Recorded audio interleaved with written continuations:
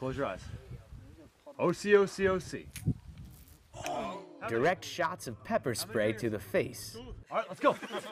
followed by running between stations, and basic martial arts techniques. Get him! Get him! Get him! Romanian soldiers and U.S. Marines volunteered to do all this during a non-lethal weapons training exercise in Bulgaria this week. Hits you. The feeling of OC spray can be accurately described as somebody kicking sand in your eyes and the inability to counteract that pain immediately. They learned how the chemical can control rioters without causing permanent damage. Seeing the value of the lesson, I decided to give it a go.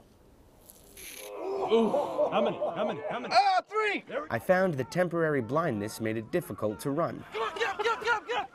or to perform simple takedowns. Get him down! Get him on the ground! Perfect! All right, go ahead. Oh, put your arm behind your back, please. I started to ask myself, why on earth do we do this? To be on the receiving end of non-lethal weapons allows them to work through the pain. Therefore, if a real-life situation arose where they are accidentally exposed, they'll know what's going on and, for the most part, be able to fight through any type of effects. How come I can't breathe? Is that... That's part of it. That's normal. Okay, good. For Marine Forces, Europe and Africa, I'm Sergeant Russell Midori. Yeah. Okay, please.